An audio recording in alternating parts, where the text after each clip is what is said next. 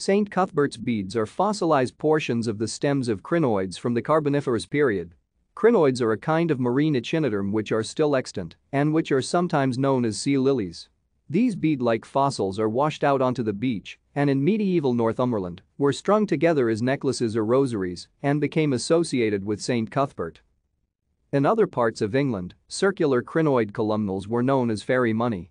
Pentagonal crinoid columnals were known as star stones, and molds of the stems left impressions which were known as screwstones.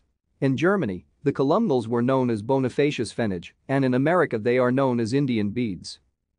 The beads are thick discs or short cylinders, which, when the crinoid was still alive, were articulated to form a branch structure linked by soft tissue, nerves and ligaments which occupied the central hole. The columnals usually became disarticulated after the animal died. Articulated crinoid fossils are relatively rare, but disarticulated columnals are quite common in the fossil record. Thank you for watching. Like and subscribe if you would like to view more of our videos. Have a nice day.